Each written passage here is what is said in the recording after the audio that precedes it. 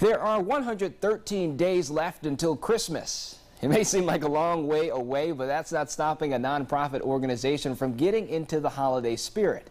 41 NBC's Amanda Castro joins us live from Bloomfield Park in Macon with more on how Kids You'll Love is helping Middle Georgia families.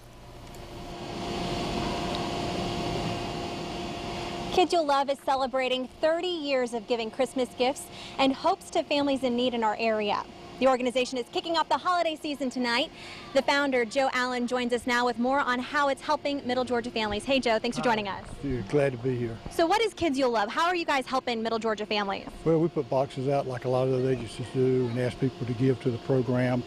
We go out, we get the names, we put trees, angels on the trees, just like some of the other agencies do.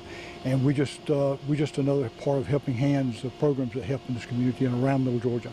So tonight we're kicking it off. Tonight is when families can start registering for the Kids You'll Love 2015. What exactly do families need to sign up? They need to bring proof of residence. They need to have at least 2 telephone numbers, birth certificates for the children, and a place where they live. And there's also a new part to the program this year. You're requiring a volunteer requirement, right? Right, community service hours. They have to give 4 hours of community service. We work through Volunteer Macon, and it will not be hard work for you to do. It's something that is required. If you can't do it, don't come out here. Go to another agency. So tonight you're here at Bloomfield Park in Macon. How long are you guys here for? We'll be here. We stop at 7 o'clock letting people in, and then we'll continue taking the applications. And from that time on, we'll finish up here, and then next Thursday night we'll be in North Macon at North Macon Park. And then you also serve a lot of other counties, so you're expecting to help as many Middle Georgia families as possible? I hope so. Tonight is a very cheerful night. It does not look like a lot of people do not like the community service.